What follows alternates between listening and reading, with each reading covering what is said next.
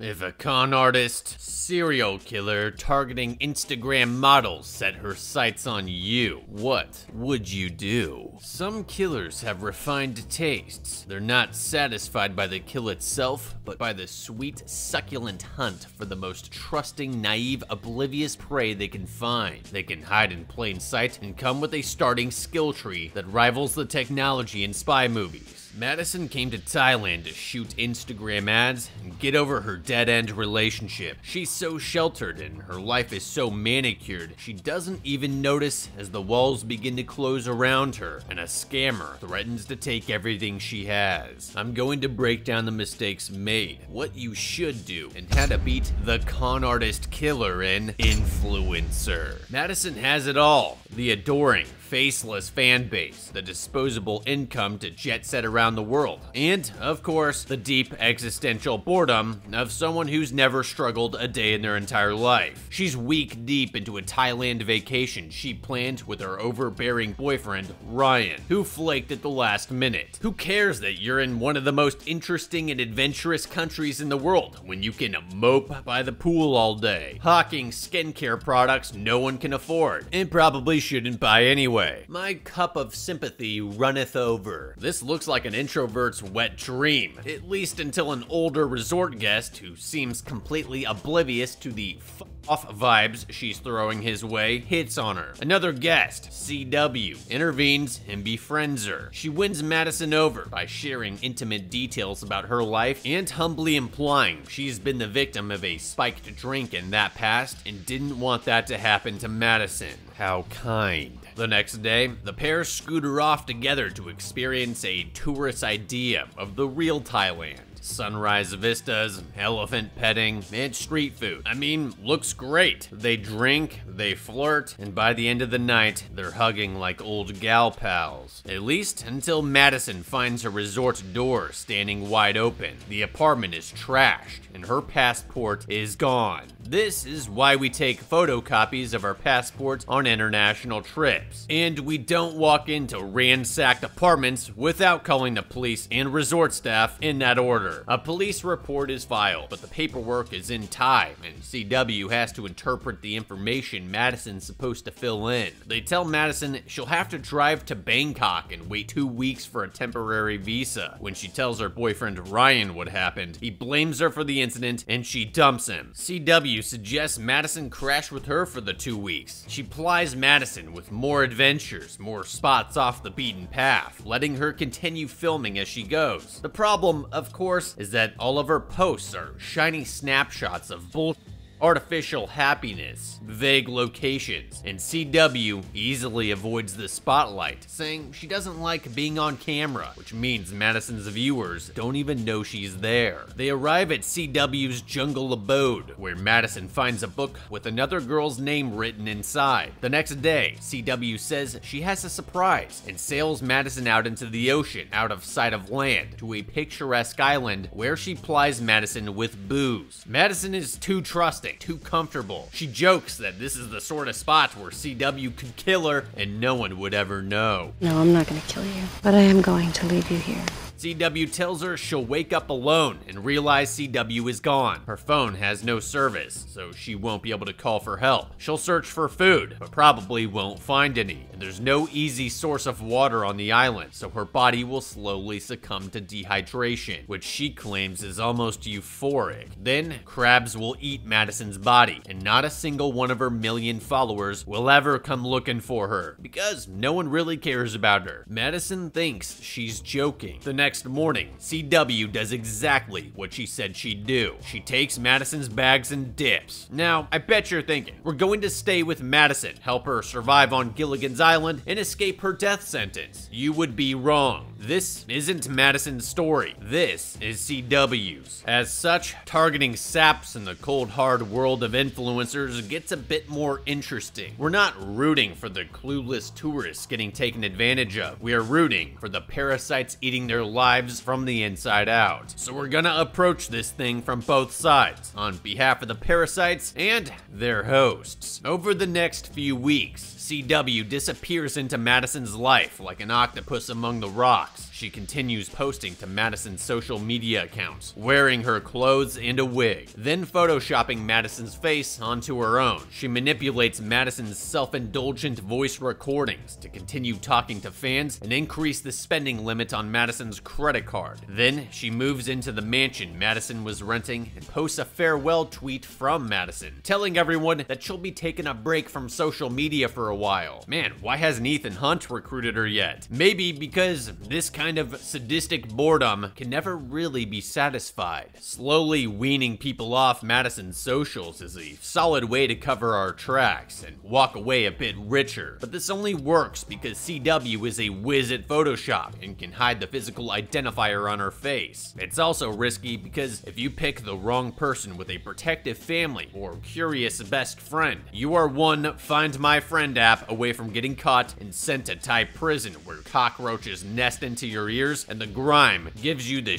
until you die. This is why phone and internet scams only last until the money transfer is complete. The longer you linger, the bigger the bullseye you paint on your own back. Once she had Madison's money, CW should have destroyed her phone, wiped all evidence of herself from Madison's life, and disappeared into anonymity, a few dollars richer with one more notch on her belt. Her problem is, it's not about the money, it's about pulling one over on these self-absorbed models who actually believe the hype about themselves, and it's that mindset that's going to catch up with her. It doesn't take long for CW to get bored enough to search for her next target. She zeroes in on another blonde American influencer and begins stalking her through the streets of Bangkok, but when she tries to initiate contact, the blonde, Jessica, blows her off. CW tries again. She studies Jessica's social media profile and discovers she runs a solo female travel company. Her girls travel extensively using her system. CW trades her chill local vibe for that of a superfan who wants to be on Jessica's team. She tells Jessica that she's been following her profiles and came to Thailand to follow her literally. Because Jessica's a narcissist, this isn't creepy, it's flattering, and Jessica's doubly intrigued when CW mentions that she owns a massive mansion on the Thai coast. CW waits for her moment and swipes Jessica's room key from her bag. She's so comfortable with her own routine, she doesn't even wear a disguise as she slips into Jessica's room to tear it apart. I'm gonna give CW the benefit of the doubt that she checked for cameras first. After, CW sits out front of the hotel, just waiting for Jessica to seek her out as a shoulder to cry on. It's all going according to plan, until she spirits Jessica down the coast to the mansion. It's not her house, but the mansion Madison was renting. The doors open when she arrives. Flower petals and lit candles lead downstairs, where a weird bowl of what looks like moldy fruit is sitting on the table. A figure enters. It's Ryan, Madison's boyfriend. Turns out the credit card CW increased the credit limit on was Madison's corporate account, which Ryan has access to. When he saw the charges on the card, he assumed he would find Madison here when he arrived. Instead of leaving immediately and disappearing into the crowd, CW doubles down, too committed to back out now. She's quick on her feet. She tells Ryan that Madison let her crash here, while telling Jessica the reverse, and both believe her. And in the morning, she uses the voice manipulation software on her computer to call Ryan as Madison and break up with him again, but he calls her bluff and tells Madison that she can break up with him in person if she really means it. Now, CW's stuck with an annoying third wheel who very quickly unravels the delicate friendship she's developed with Jessica. He says Madison would have never let a stranger like CW stay with her, and reveals that Madison's room was broken into right before she went radio silent. Jessica makes the connection. When they visit a bar, she bounces, sending a message to Madison's account saying she wants to talk about CW. Well, it was fun, CW. Just chalk this one up as a loss on the books and move on to the next clueless glamazon.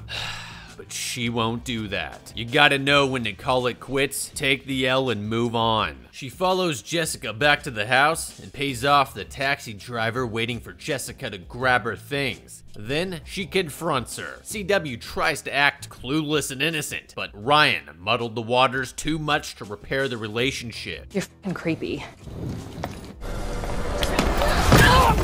Jessica tries to crawl away toward the pool, but in the weaker position. Disoriented, head pounding, and eyes blurry with blood, she's easy to finish off. CW presses the sharp heel of her shoe into Jessica's throat and crushes it.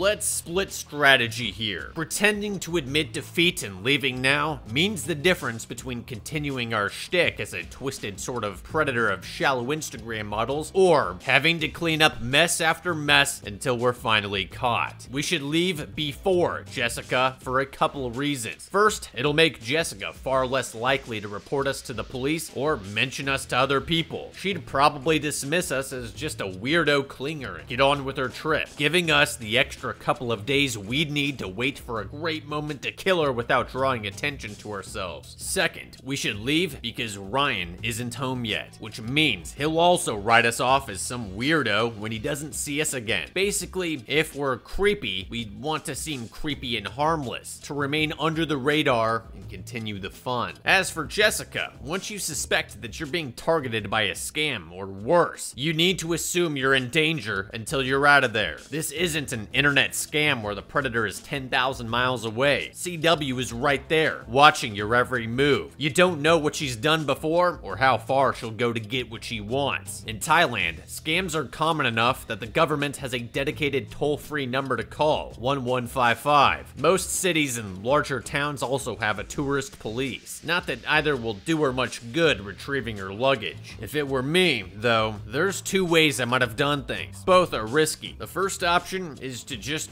not draw attention from CW at all. Go back to the mansion with her, agree to plans for tomorrow, then wait until CW goes to sleep and slip out with our stuff. The second option would be to leave the bar and go directly to a hostel with other Americans to spend the night. In the morning, we could return to the mansion and wait for CW to leave before going in and grabbing our stuff. What we are not going to do in either case is threaten her or call her creepy. Strangers are unpredictable and sometimes deadly. CW packs Jessica's body in a suitcase and scrubs some of the blood away before Ryan comes home with partiers from the bar. She gets him to back off for a moment, but her murder bone still going. She grabs a knife and heads up the stairs to finish him off. Relax, Scary Spice. Did you forget you're a Mission Impossible super spy? The only way your fun train keeps rolling is if you strategize with your head and not the dark rage fueled by pretty people having too much fun around you. A phone rings with an Instagram update. She sees Ryan has uploaded an image of Jessica to his account, with her very visible in the background. CW gets a hold of herself and decides to use her super skills properly. In the morning, she apologizes to Ryan and watches as he opens his Instagram feed to see a new update from Madison's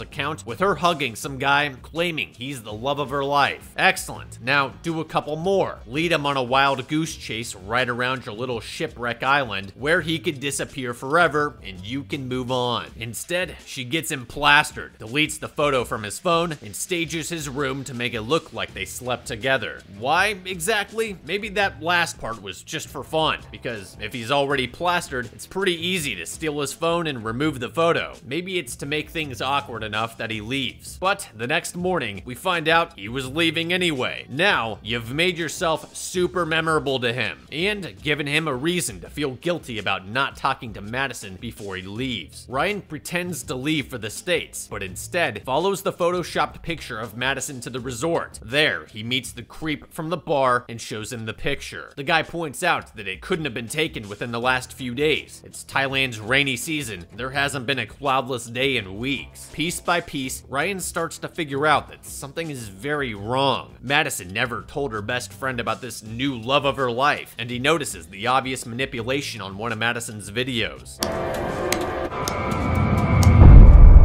Ryan returns to the mansion on the coast to find it's been cleaned, save for a random backpack laid out in plain view, containing the souvenir Jessica bought and Madison's diary, which is just stupid. A level of stupid CW is not. This scene is horseshit, is what I'm saying. Anyway, he hears CW's footsteps and really goes for it. CW wakes up tied to a chair. Ryan interrogates her about where to find Madison and threatens to call the cops. CW doesn't fold easily. She reveals she's planted messages throughout Madison's account suggesting Ryan hit her. And now he has a woman tied to a chair with an open head wound. He'll look like a psychopath. You know what, CW? When you're right, you're right. I guess we'll just have to drag you into a room we can soundproof and lock securely and go a little medieval on you, since there's no reason to let you go now. He pulls a knife and asks again. What did you do with my girlfriend? I didn't do anything. Ryan, don't fall for it, dude. At best, Madison is still alive, stashed somewhere. At worst, CW killed her, which you definitely should suspect is the case. So instead, what you're going to do is knock her out again and take her to a more secure room, where you can tie her arms behind her back using a double fisherman's knot or constrictor knot, which are both extremely difficult to untie. Bind her ankles, then remove anything from the room she can use as a weapon, even table lamps. Remember, you start to feel the effects of dehydration after only 3 days. To speed things along, add a teaspoon of salt to the water you do give her. Let's see if she's hit with that euphoria she promised Madison she would feel. Eventually, she'll tell you where Madison is at, and you can go check, returning to exact revenge if she's lying. Instead, he follows her like an idiot down to the dock with the boat. And also, like an idiot, she actually takes him to the boat.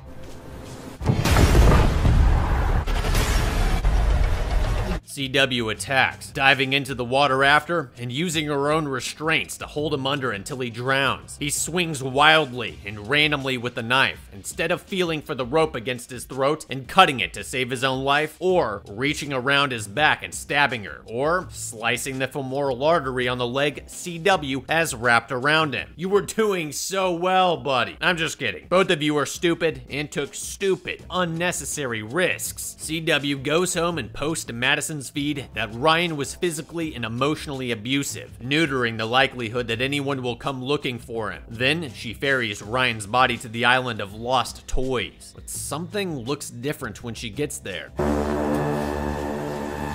See, Madison didn't need her help anyway. CW races for the boat and grabs a shovel. Don't do it, CW. Get back on the boat and leave. Now. Eventually, she'll die. And Thailand has 1,400 other uninhabited islands you can use in the meantime. CW plunges into the forest to finish Madison off once and for all. Sure, just leave your only means of escape wide open for anyone watching you to steal. Dumb. CW scours the island and reaches a high vista just in time for Madison to sneak up from behind and end her whole career with one swing. She wakes up in time to watch Madison speed away into the distance, leaving her behind. At least she has a sense of humor about it. The secret to life is knowing when to bet and when to fold. CW would still be stealing and stranding the Shallow if she had just cut her losses and moved on to a new target when Ryan showed up. But predators like her have to keep escalating things to keep them fresh and interesting, which means it was only a matter of time before she marked the wrong target anyway. Once you know you're being scammed, escaping comes down to assuming the danger is very real and acting accordingly. Disguise your suspicion and leave before they know you know. Seek out groups, call the consulate if you need to, and tell someone back home that you feel like you're in danger and who is making you feel that way. Then add them to your Find My Friend app so they could trace your phone if they don't hear from you. As for Ryan, he'd still be alive if he hadn't underestimated CW, or if he'd swung that knife with literally any coordination underwater. Oh, and don't trust strangers. Come on, we learned that in kindergarten. For those reasons, I think Influencer was beaten. Moral of the story, tie up loose ends.